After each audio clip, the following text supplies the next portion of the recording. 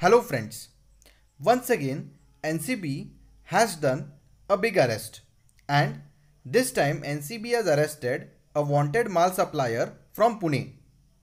Let me tell you that NCB had earlier arrested one person with 28 kgs of Maal, and after that a man named Sunil Bhandari was wanted in that case from many days, and he was arrested on Sunday with his associate in Pune, and 12 kg of Maal was seized from his car. Bhandari and his associate Aman Ghadge were arrested from a toll plaza in Pune. It is also said that Bhandari was wanted from many days and there were many cases against him earlier, and now NCB has arrested him.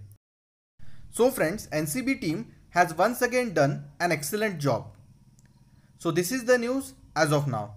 As soon as I get more information regarding this, I shall let you know. Till then, stay connected for more updates.